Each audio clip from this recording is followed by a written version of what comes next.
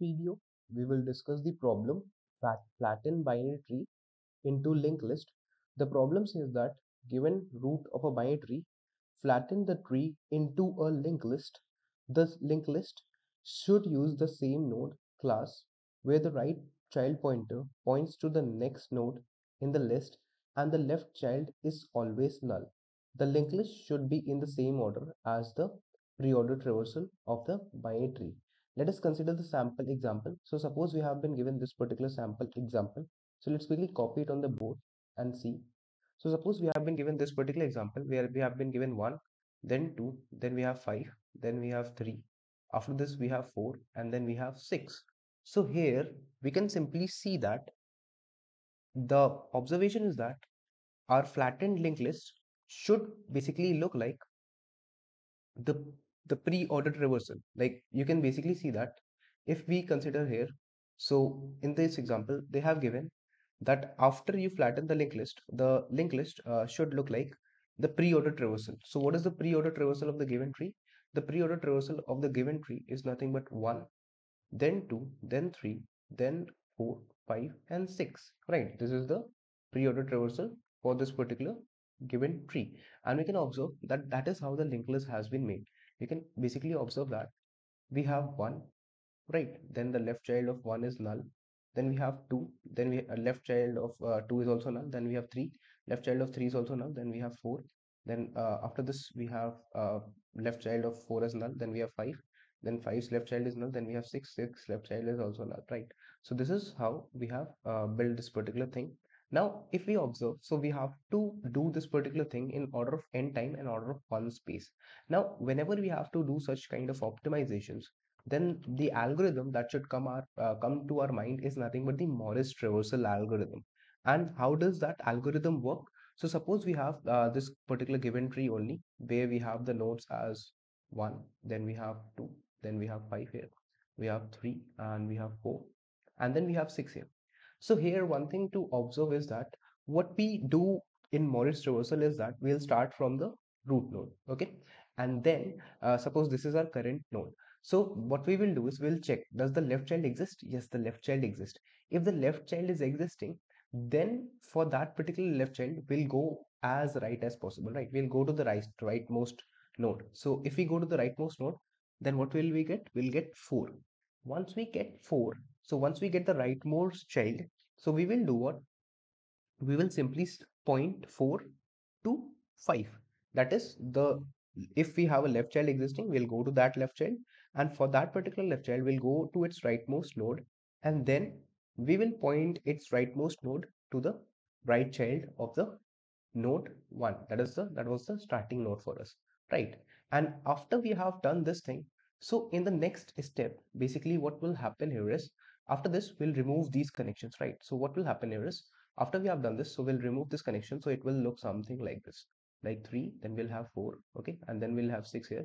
So this is connected like this, then 2 is connected, and we can say this is connected also, and 4 is connected to 5 after that. And then after removing the connection for this particular node, we'll mark the left child of 1 as null. Okay, we'll mark the left child of 1 as null, and we'll mark the right child of 1 as nothing but 2. So in that case, how will it look like further? So going further, it will look like this: 1 is pointing to null, then we'll have 2. After that, the same thing will be copied, like basically one's right child is now 2, the left child is null, and the right child is basically, you can say, 2. The right child of 1 will be nothing but 2. So after this, what will happen here is, then we'll have 2. For 2 we have 3 and 4 as the children, and we can obviously see that now 4 is pointing to 5, and then we have 6 here, right? After this, similarly we'll go down, and when we'll go down, so after this we'll go to 2, and when we go to 2, so its left child exists and it is 3. Now 3 does not have anything to the right, so what we will do is we'll simply say that now 3's next can point 3 should now point to 4. Okay, now 3 will point to 4, and the moment 3 starts pointing to 4, then again we will change the connectivity, because now what will happen is, now for 2, also again what will happen, we'll have 1, one's left child is null, then we'll have 2, you can see we have 3, then we have 4 here, right? And then we have 3 pointing to 4, then we have 4 pointing to 5, and then 5 pointing to 6.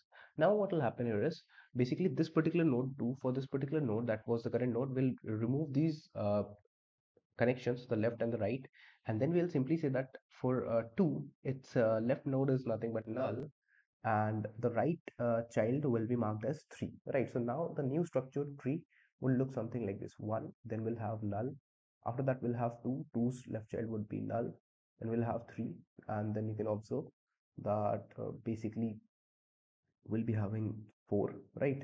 And then you can observe that we'll be having 5 as connection, and then 6, right? So after this, again we'll keep on repeating this particular process. So when we repeat this process for 3 and 4 and all the other nodes, then in that case, once we do that, so for 1 it will have this child as 2, we can observe that we are getting this particular pattern as well, right? From this particular structure we can observe.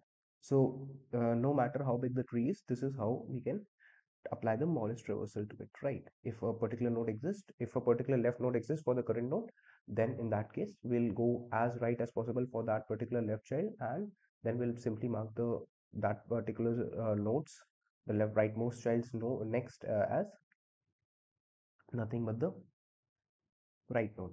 Okay, so basically you can see that this will be null, this will be null, this will be null, this will also be null. After updating, this will be null and this will be null. And that is what the question is also expecting from us, right? You can see this. So now let us quickly write the code, and you can see that one thing, that while we were traversing for this, so when we apply it, so the time complexity, you can see we are iterating through every node exactly once. So time complexity will be order of n. Space complexity, we are not using anything, so it will be order of 1. Let's quickly write the code for the problem and see how it will be working. So what we will be basically doing here is, we'll first of all have a current node. So let's say the nodes are current.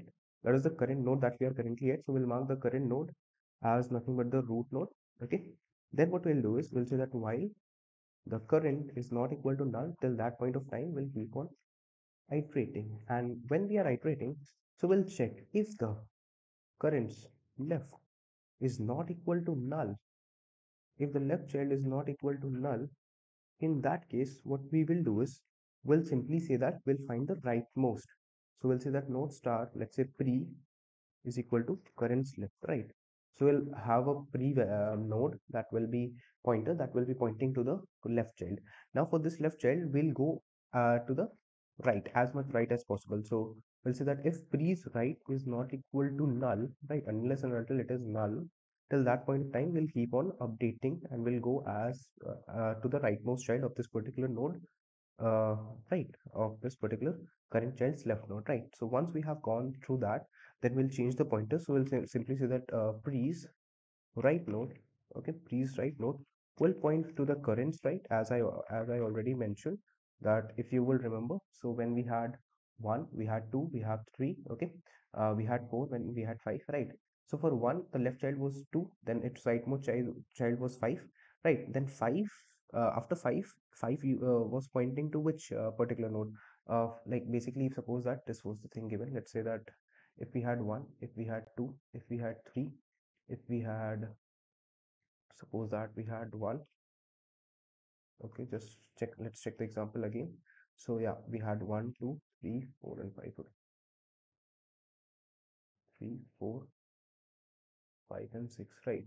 So after this, what we can basically observe is that for 2, its rightmost child was 4, then 4's next, we were pointing to 5 indirectly, right? So basically this is what we are doing here as well in our coding part.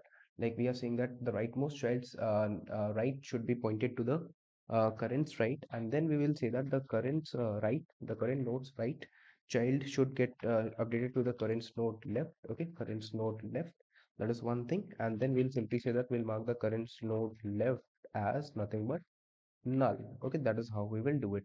And once we come out of the loop, we will also say that current should move to the right node. That is, we should move to the next node for the iteration, because once we have done the iterations, so after that what will happen, it will look like this: 1 is pointing to null, then we'll have 2, okay, then as I mentioned, we'll have this, and then this will be pointing like this. So after that we'll move to 2, that is the right node of the current node after updation, right? So we'll simply say that current is equal to current right. Okay, now let's try and compile this code to see if it works or not. It works on the samples. Let us try and submit this code. So you can clearly observe that our code got accepted. So this was Morris reversal for you. If you understood this problem, make sure to hit the like button comment down understood as well, and subscribe the channel as well. Thank you for watching.